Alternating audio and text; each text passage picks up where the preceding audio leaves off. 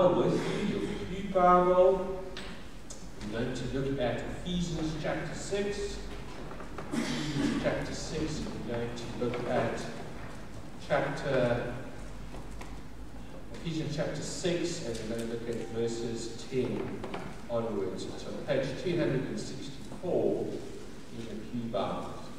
I'm going to be reading from a different version this morning, but the message is the same. So if you want to follow, it's Ephesians chapter 6.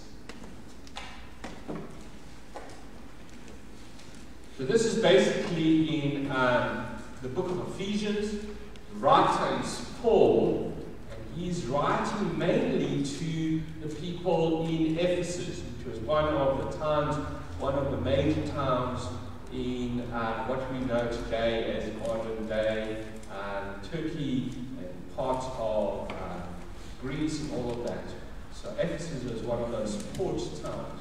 And Paul, in one of his missionary journeys, he goes there and he plants a church. He starts a church, literally, that started from him speaking in the temple, and he plants this church. And this is close to the end of his time, and we will talk a little bit about it just now. But he says, finally be strong in the Lord and in the strength of his might. Put on the whole armor of God, that you may be able to stand against the schemes of the devil. For we do not wrestle against flesh and blood, but against the rulers, against the authorities, against the cosmic powers over this present darkness, against the spiritual forces of evil in the heavenly places. Therefore, take the whole armor of God, that you may be able to withstand in the devil's day, in the evil days. And having done all that, to stand firm, stand therefore, having fastened on the belt of truth, and having put on the breastplate of righteousness, and as shoes for your feet, having put on the readiness given by the gospel of peace. In all circumstances, take up the shield of faith, with which you can extinguish all the flaming darts of the evil one. And take the helmet of salvation and the sword of the Spirit, which is the word of God. Praying at all times in the Spirit with all prayers and supplication. To that end, keep alert with all perseverance, making supplication for all the saints and also for me, that words may be given to me in opening my mouth boldly to proclaim the mystery of the gospel, for which I am an ambassador in chains, that I may declare it boldly as I ought to speak. Amen. Lord, open our eyes, open our hearts, open my lips to declare your praises. Praise in Jesus' name. Amen. Did you notice in the beginning it says, finally? Why is he saying that? Because, as I said, Paul was in missionary journeys, and in one of his missionary journeys, he goes to this town, the city of Ephesus. Ephesus was one of the major towns in those days. It was a port town. And because it was a port town, it was very important. People were coming in and out, trading, all sorts of things. Ephesus was also the worship capital of that time.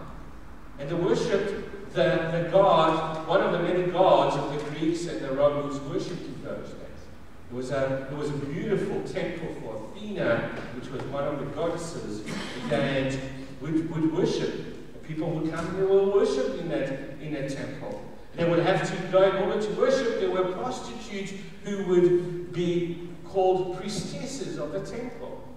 So you can imagine what was going on in that time with regards to immorality and sexuality and all that kind of stuff. There were many educated people who were coming to Ephesus as well over that time. And Paul would have planted a church, but what happened is from Ephesus, he went to Jerusalem, and he was arrested on the Temple Mount in Jerusalem because he was preaching the gospel of Jesus Christ. And he was arrested, and he was taken to a place called Caesarea, which is in Israel, and it was also a port town. Herod the Great built Caesarea for Caesar. He wanted to show off what he could do, and he built this beautiful town. These huge excavations that were found 8 kilometers into the sea. There were excavations were found underneath the water, underneath the bed of the sea, and they were excavated years ago. Beautiful ruins. Often when I go to Israel with a tour, I take people there. That's where we stop our tour, because you can literally walk on the beach and you can find seashells, but you can also find like pots and things like that, and coins, because there's just so many of those from those times. But Paul was now awaiting his arrest. He was awaiting the trial, because remember, if you know your scripture, Paul was a citizen of Rome. As much as he was a Jew, as much as he was a disciple of Jesus, not in the 12 disciples, but a student of Jesus, he was a Roman citizen, and because of that, he was granted trial. And then he was waiting to be taken to Rome. And while he's in chains, he writes this book called Ephesians. And if you look at Ephesians, he tells different things throughout Ephesians.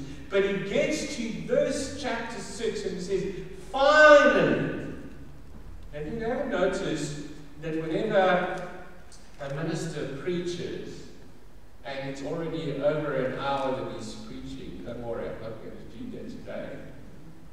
And then he says, finally. I think, okay, that's great, now he's going to stop. And for the next 20 minutes, he still carries on. Not me, I would never do that. Well, Paul is doing the same thing here. He says, finally, in other words, I'm about to close this book and finish this book, but finally let me leave you with these words. Usually indicating that now, in the light of everything that I've said in the last 5 chapters, let me finally give you these applications, this conclusion, this summary. Now, I don't know about you, but Paul is going to now talk to us about a spiritual war, a spiritual war. A war that is not fighting with guns and weapons, not like the war that is in Ukraine at the moment and in different parts of the world. No weapons needed from that perspective. But Paul is going to talk to us in Ephesians 6, in this condensed few verses, powerful verses, that often I think the church doesn't understand what we actually have in our hands.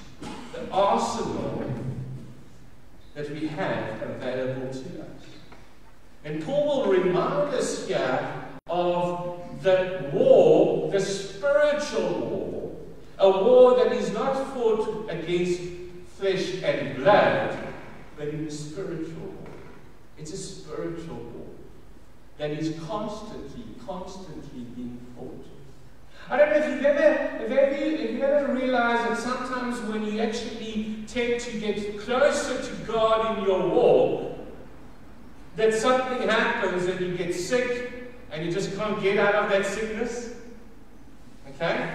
And we've all experienced that in the last few weeks. Whenever you feel, now, okay, I'm having a breakthrough with Jesus, I'm having a breakthrough in my marriage, I'm having a breakthrough in my life, I'm having a breakthrough in my workplace, and all of a sudden there is this attack. You can't call it anything else but that attack. Weird things are happening, things that shouldn't happen are happening. And you're wondering, what am I doing wrong? I mean, I'm getting closer to God. You see, I often say that the devil doesn't need to send any demons your way. All he has to do is just plant a little bit of doubt.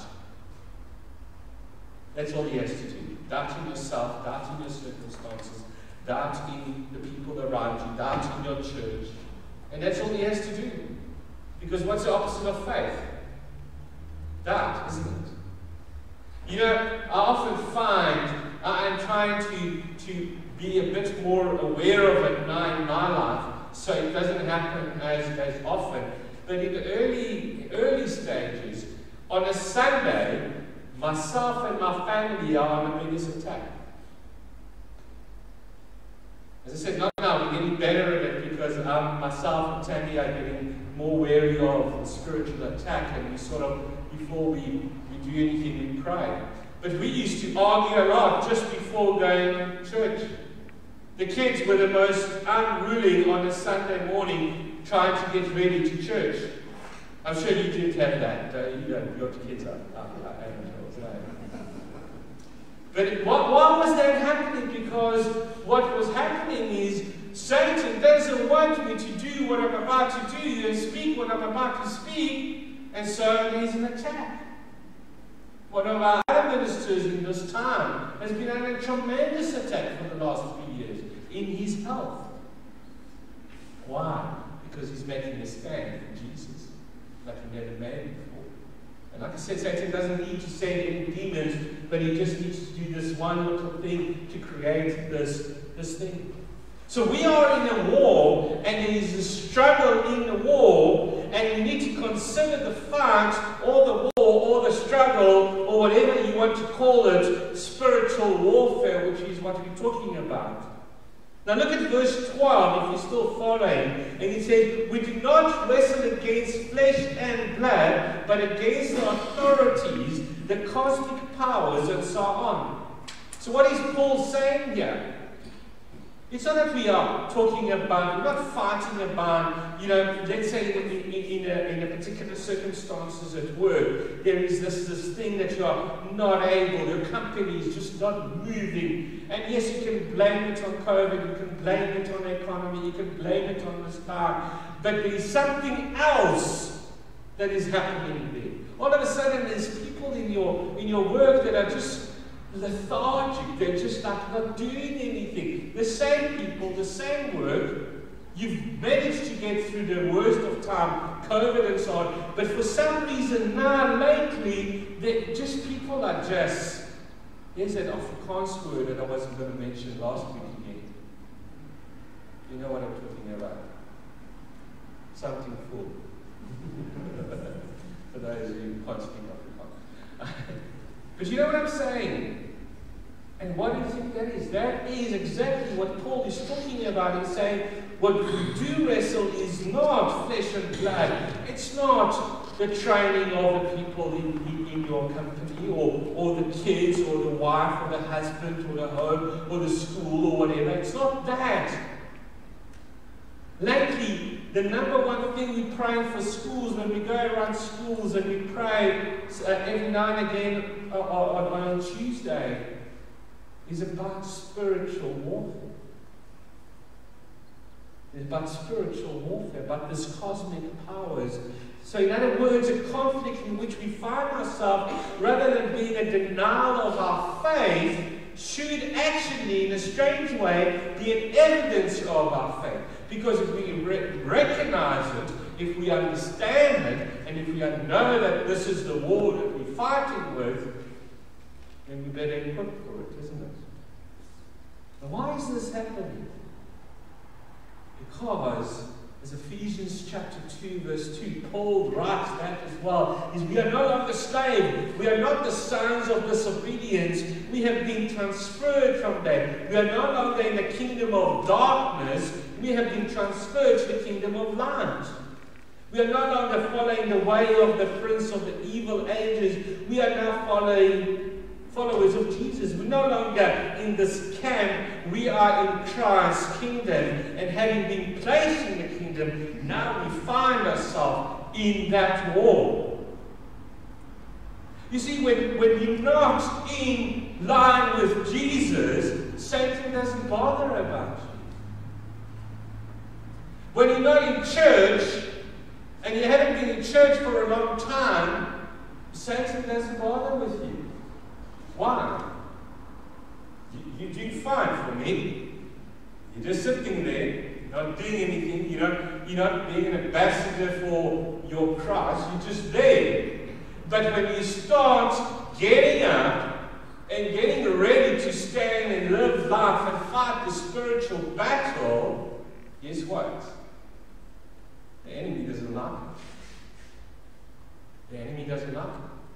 I mean, look what is happening, to use a modern day understanding of war. Look what's happening in Ukraine. No one believed that Ukraine was going to be able to withstand the mighty power of Russia up until now. It's over 100 days. Why? Because no one understood that Ukraine was solidified. Often I've been asked, why is Israel had so many wars against it, and so many attacks and so on? Why has it always been able to withstand? Because when there is any kind of war in that country, the people are unified. The people stand together. The people defend their country. Same as Ukraine, defending Ukraine. And God is saying, and Paul is telling us that this is the fight that we are fighting. And why are we fighting it? What is the struggle? We are no longer a part of the world. We are now part of the kingdom. We are part of Christ's kingdom. And then we placed in that kingdom, we now find ourselves in this intense struggle. Not against human beings, but against demonic forces, demonic intelligence, against the evil one. So that's the struggle, but what about the strategy of it? Okay, well, that's the fight, but the strategy of the believer in these circumstances, well, Paul summarizes it well in Ephesians chapter 6, where he says, stand firm. Stand firm. So what, are we just to stand and wait?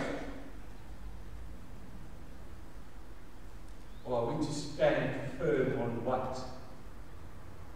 On the word. Stand firm on the fact that we are in this war, but we're not alone in this war. Stand firm in the fact that we don't just stand and do nothing, but we stand and do something. We pray, we realize where we are, and so on. Now, how do we do that? How do we stand firm? In verse 10 it says, finally be strong in the Lord and in the strength of his might. Not your strength, not your strength, but in the strength of his might. Who's his? God's might. You know what? The funny thing about this battle, it's already been won. It's already been won. So why are we to fight? Why are those things happening if it's already been won and we're already victorious? Why? Anyone want to take a guess? Because as much as Christ is victorious, as much as, and we spoke about it for the last few weeks, as much as Christ has risen from the dead, he conquered death, as much as Christ then ministered to the people, as much as Christ ascended, and as much as Christ ascended, and as much as Christ poured his Spirit upon us, the bottom line is the end days hasn't come. And we are finding ourselves between that the battle has been won and D-Day. There's maybe about 4 or 5 of you guys that will know what I'm talking about, D-Day. Because you were probably still alive in those D-Day.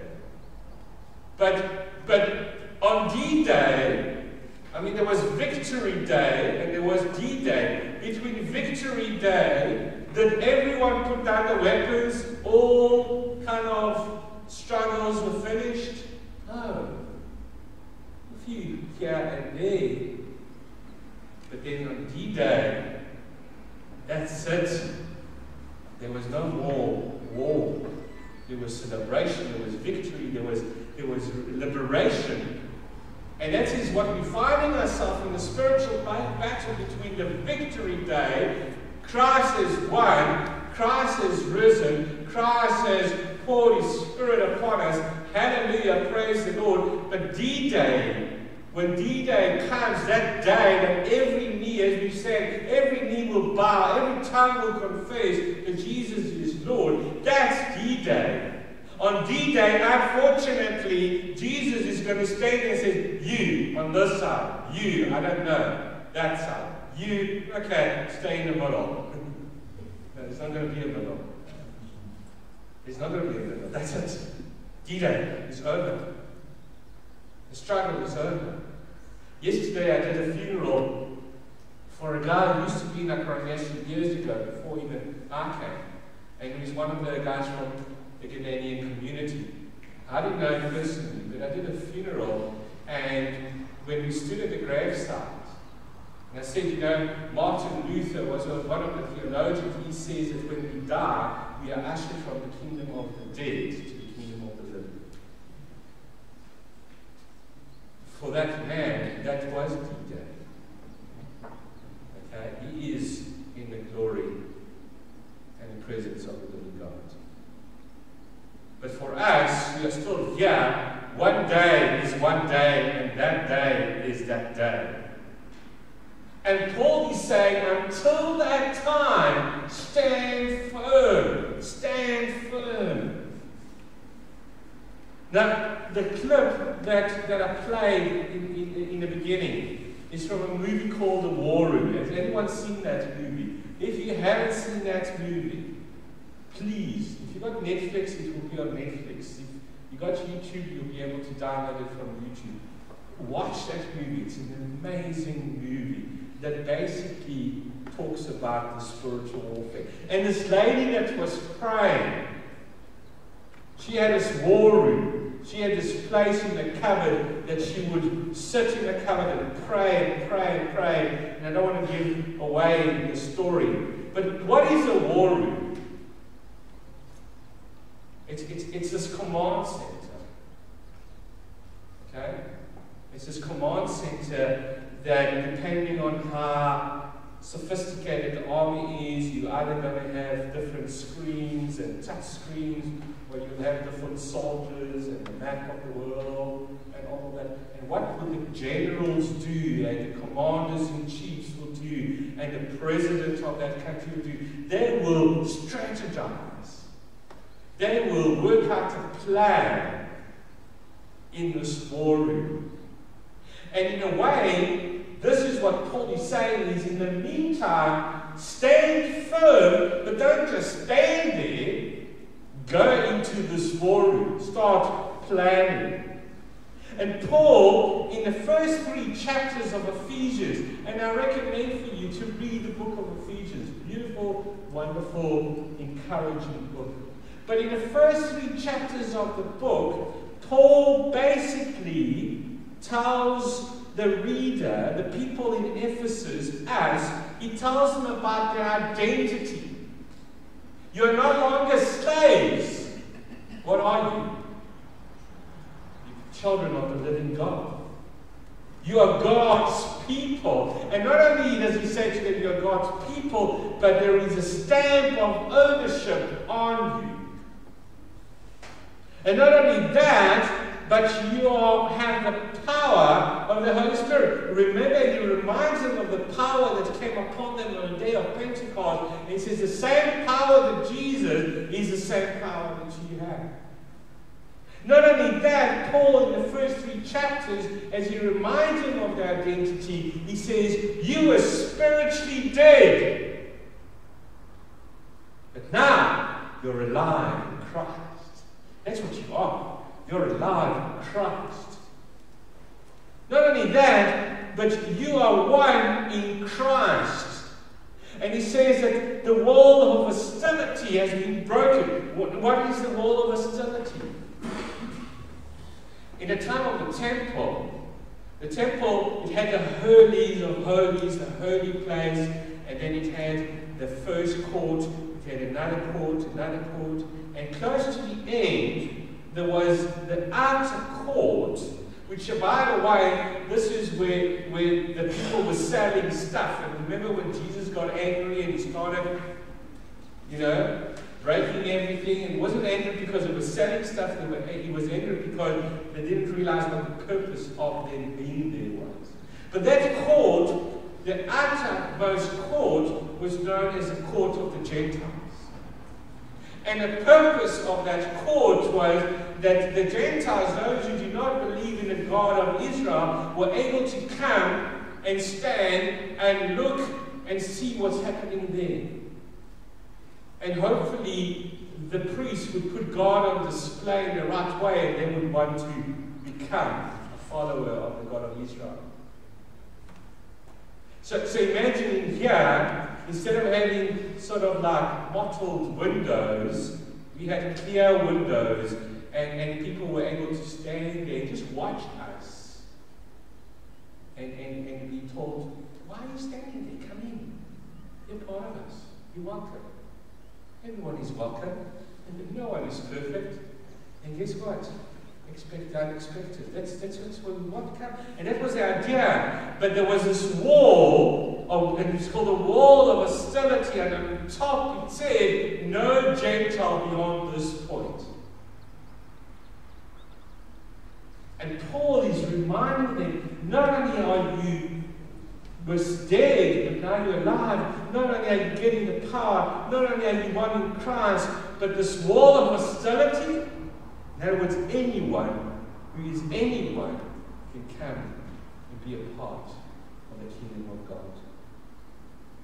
And he reminds them how deep and how long and how wide the love of Jesus is. But once he reminds them in the first 3 chapters of Ephesians, once he established the identity that you are able to hear who you are, a son and daughter of the living God, then there is the calling part. And the next few chapters leading to chapter 6, Paul is talking about the fact that we are united in Christ, and he talks about one body, many parts, but one body. And that body is functioning because of one Spirit. And that Spirit is the Spirit of the living God. And not only that, but he says, new in life in Christ. In other words, you were dead, but now as you rose, as you came to know Jesus, just like Jesus rose from the dead, now you are a new creature. Which is, by the way, exactly what baptism is all about. Baptism is physically, especially adult baptism, being immersed, is physically showing I'm dead under the water, bloop, bloop, bloop. I'm dead, and as I rise, I'm alive. In the old days, they actually used to do it with colours of clothes, and they used to get you to wear a black and brown and sort of like heavy colours and go into the water, and once you came out of the water, then the priest will dress you up with a white gown, symbolizing that now you are, because white is the picture in Scripture of righteousness and royalty. Because you are royal, doesn't Paul tells us that we are a royal priesthood? We are a royal priesthood. I'm standing in front of royalty.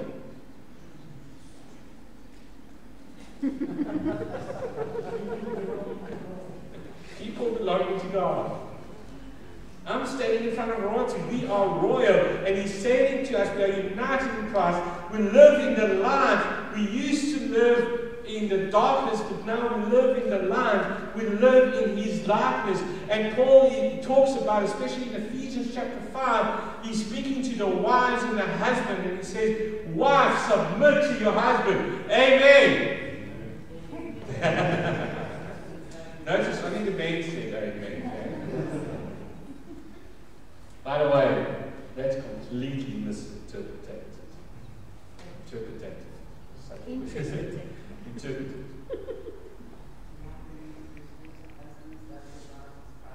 Aha, there we go.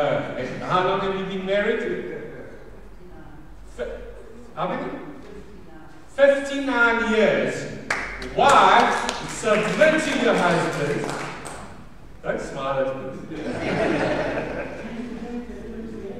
There we go. Husbands,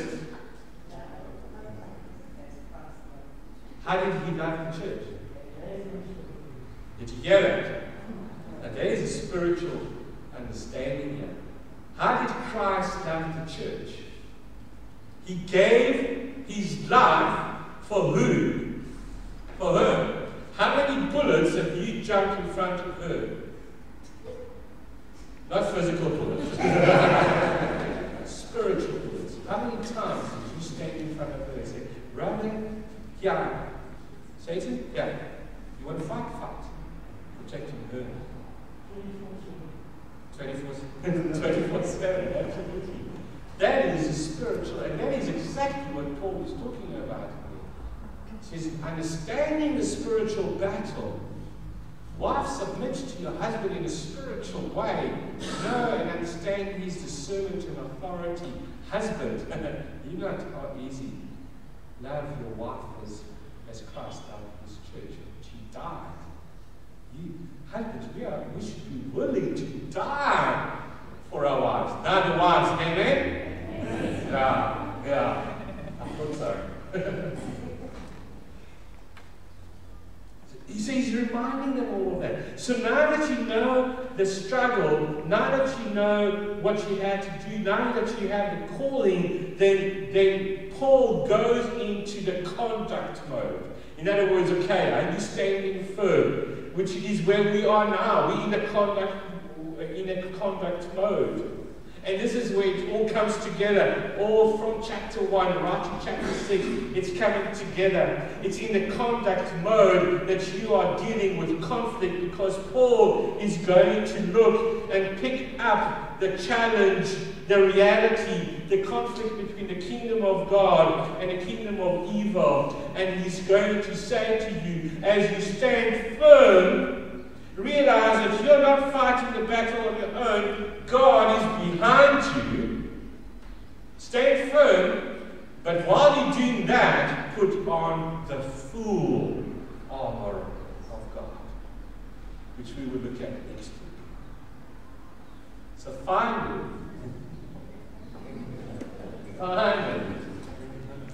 yeah, how many more minutes am I allowed? 3. Finally. It says, put on the full armor of God, which is what? It says, stand therefore, having fastened on the belt of truth, and having put on the breastplate of righteousness, and the shoes for your feet, having the readiness given by the gospel of the peace in all circumstances. Take the shield of faith, with which you can extinguish all the flaming darts. That's what I was asking you. How many of those did you put? All the flaming darts, and take the helmet of salvation and the sword of the Spirit, which is the word of God, praying at all times with all prayer and supplication. Stand firm. And he ends by saying, will you pray for me? Because he was about to stand trial. And after that trial, we don't hear from Paul anymore. He was eventually executed. We don't hear physically from Paul. But we are so grateful for the writings of Paul.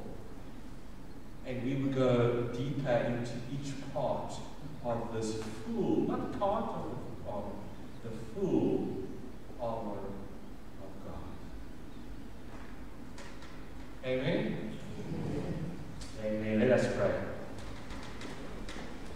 God our Father, we thank you for the clarity